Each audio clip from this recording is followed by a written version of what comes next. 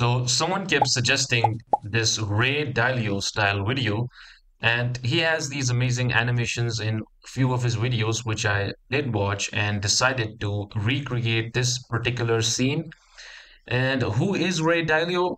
I have no idea, but he had these amazing animations, which I'm going to recreate, and I'm going to show you how to do that in this video. So let's begin. So, as always, let's just drag in our fusion composition and head over to it and drag in a background. Connect the background, and this time we're going to set the color to 275A2A. Now you can go ahead and search for grain by pressing Control Space at the same time, and then go ahead and search for grain, and you will find this one. So you'll see that this is our grain over here, but just go ahead and make sure you add this merge node with the background and then connect the grain with the merge. And over here, we're going to change the power to 20, change the grain size to 5, and also the spacing to 5.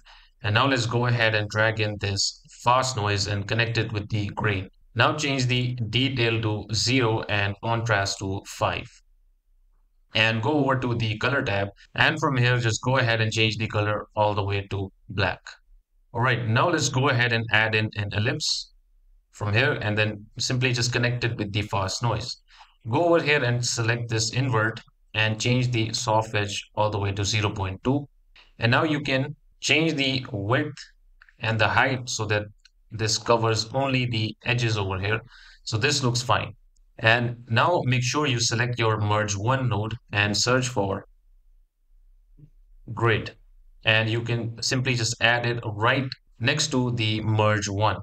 All right, so now let's go over here and change the column cells to 12 and change the major line spacing to 5. And from here, let's also change the color to black and let's just hide this. And from here in the transform controls, change the pan to minus 0.23 and change the zoom to 1.05. All right, now let's go ahead and add our text. So simply just drag in this text and connect it with the grid. And over here, let's just go ahead and write in anything. I'm just going to write this and change the font to Georgia like this, and go over to the layout and change the Z to 270 and simply drag this right here. Now for the second text, just go ahead and drag this and connect it with the merge. And also let's go ahead and change the color in the text one like this and copy this HTML code and also go over to the text 2 and do the same thing over here. All right, in the text 2, let's go ahead and write in 3, or we can also write in 1, but this is just to follow the theme of the video. All right, and also change this to Georgia as well. So this is how it looks.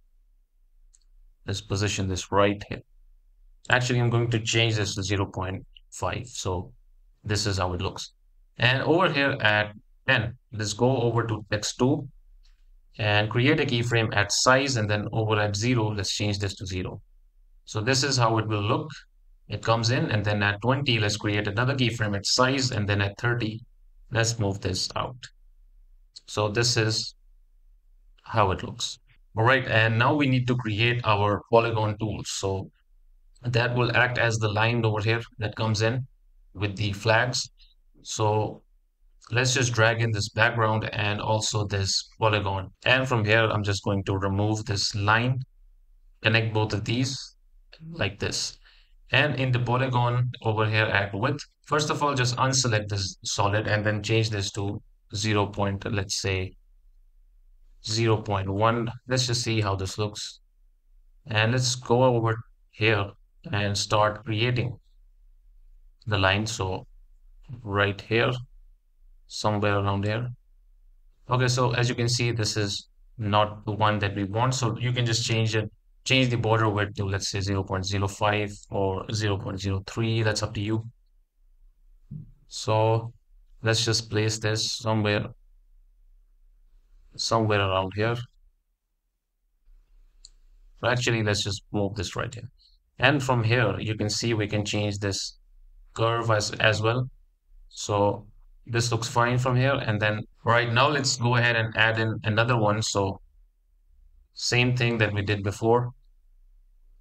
This time, just go ahead and copy this border width from the first one and paste it right here. Unselect the solid, just like we did before, and connect all of these like this.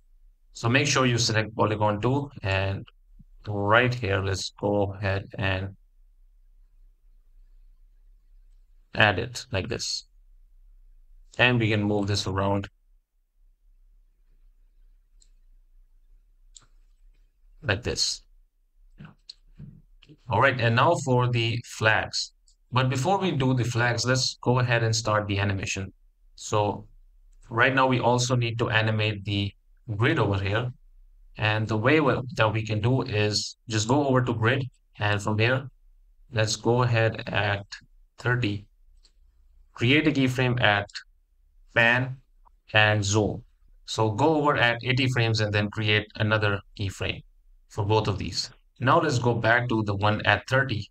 And from here, you can change the frame, change the pan to this side, and also the zoom to this side. So if you play this now,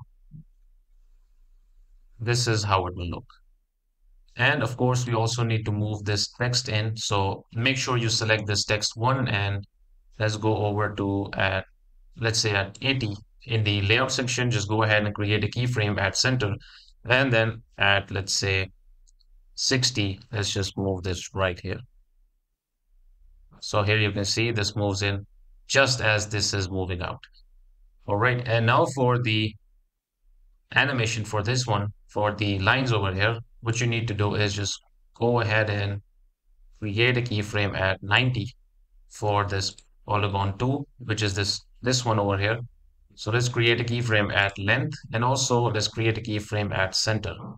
And let's go all the way to 30. And from here, I'm just going to change the length to 0. And also I'm going to change the center over here. So if you play this, this is how it will look. And let's do the same thing for this one over here as well. So over here at 90, create a keyframe at length and also at, so only create a keyframe at length, and let's go over at, let's say 70 and move this to 0. So here you can see this is how it looks.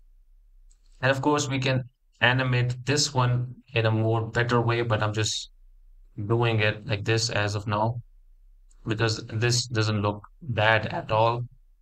It will be fine for us for now. And now let's go ahead and add in our flags. So these are the flags that I'm using. Now I know he used different flags for this, but these are the ones that I want to use. So that's it. Okay, and set the size to, let's say 0.3, and make sure that you move this right here. And this is the position at 90. So go ahead and create a keyframe at center for this transform. And as you see that this is moving in right here. So let's go over at 70, and then let's go ahead and move this right here.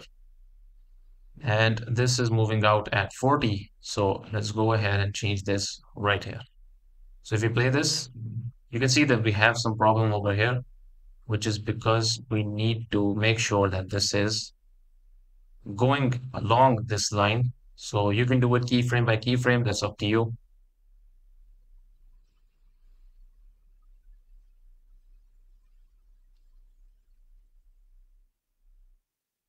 So this looks fine.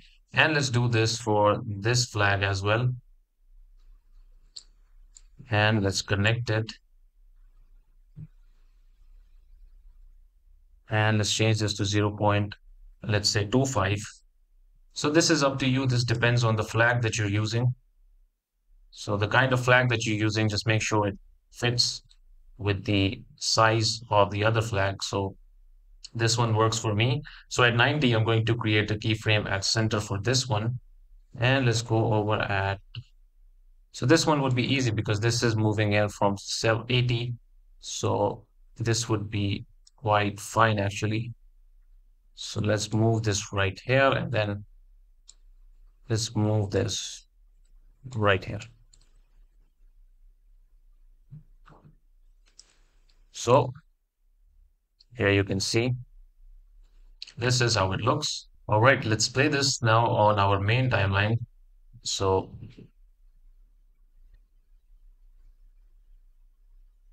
here you can see we have our animation. So this was it, a very simple tutorial on how you can do these sorts of animations. I hope you found this video useful and I'll see you in the next one.